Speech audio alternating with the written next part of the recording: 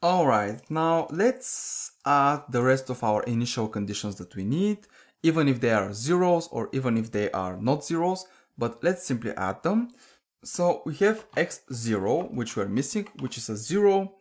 We have the xv, let's rename them. xv, which is the x velocity, xa, which is the x acceleration, which is also 0. Then we have the yv, then we have the ya, the acceleration on the y-axis. We also have y0, which we don't actually have, which is a 0. And we also have the different angles. So let's add the angles separated. X angle will be cos of the angle. Y angle will be sine of the angle. So let's see where we can reuse these values. Here we can use y of 0. So if y of 0 changes, this will automatically reflect it. So down here, we're going to use y angle. Here we're going to use x angle. Here we're going to use y angle and x angle. Same thing down here. X angle, y angle. So I'm very quickly going to document this.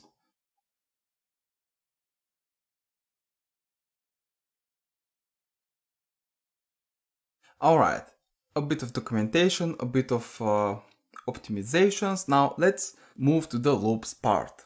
First, we need to generate multiple velocities. We're going to generate velocities on the x-axis from 1 to 10. And we also need 10 velocities on the y-axis. On the y-axis, we will generate velocities from 15 incremented by 1 up to 24. This will also give us 10 velocities. Now, the problem here is that we no longer can do this. We can't do this because now for each of the velocities that we have, we need to generate a different time vector, since the zero roots for the different velocities will be different, so each of them needs a different vector. So we are actually going to work with matrices. We're going to generate matrices for the x, y, and the t values. How are we going to do this? Well, first we need to change our initial vectors, their sizes. The x vector will be now a matrix. The rows will be as many of the velocities, so we will have one row of values for each of the velocities. So the first size will be the length of xv, the length of the vector, so we will generate 10 rows, and the columns for each of the row will be as many as the points that we have. Each of the other vectors will be of the same dimension, so here we will say size of x, size of x. Now, we need to recalculate the y roots for each of the y velocities. The way to do this, use a for loop. So for I equals to 1 to the length of the y1 to the length of the velocities on the y-axis, like that. And here, why? Because you will see in a second. Now, the y roots need to be recalculated for each of the velocities.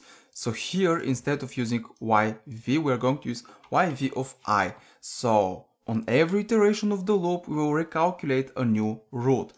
So let's run it. We will get many errors. I just want my variables to be initialized. All right. Now we can test it. We can say y roots of 1. Can we? Yes, we can, and we get a non-zero root of non-zero root, which is 2.16. If we use a different velocity now, if we use the second index, we get a different root. So that way we will generate new roots every time. The t vector, as we know, is dependent on the non-zero root. So here we don't have to change anything. The only thing that we have to do is generate vectors of the time for each of the velocities, or we actually have to populate its matrix. So when we calculate the y non-zero root for the first velocity, we're going to put it on the first row of the time vector, and we do the same thing with the rest of the vectors. So here we're now generating correctly the t vector. Now we need to move on. Here we have issues with the limits. Let's disable the limits for a moment and get our plot working. So run it. Alright, here we have other issues.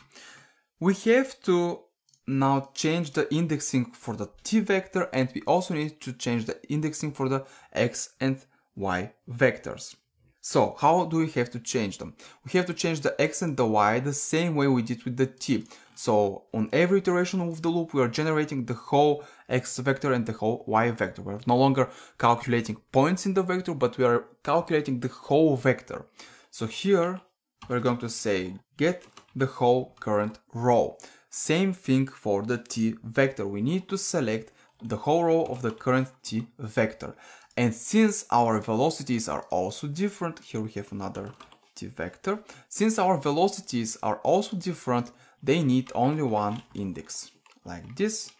And our plotting will be a bit different. This is not going to work, but let's see if everything is now working. It's not working because here we have element by element operations. So we need to use a dot. Let's try again. Finally. So our vectors are correctly recalculated, but now actually everything changed. You can see now that we got another error. We got another error that we are trying to access an element from the xv vector which does not exist. So our for loop is no longer working on the time, but it's working on the velocities, on the different conditions. So here we need to change this to length of xv. If we try again, everything works with no errors. Finally. The plotting, however, doesn't work yet. We're trying to plot points. Instead, we must try plot whole vectors. So every time we calculate a vector and another vector, we want to plot it. Let's see. And it's kind of working. We get all of the vectors that we want, but we have to fix our limits. So let's remove this from here. Let's remove the colors altogether. Now, you can see that we get beautiful lines with different colors. We only have to fix our limits.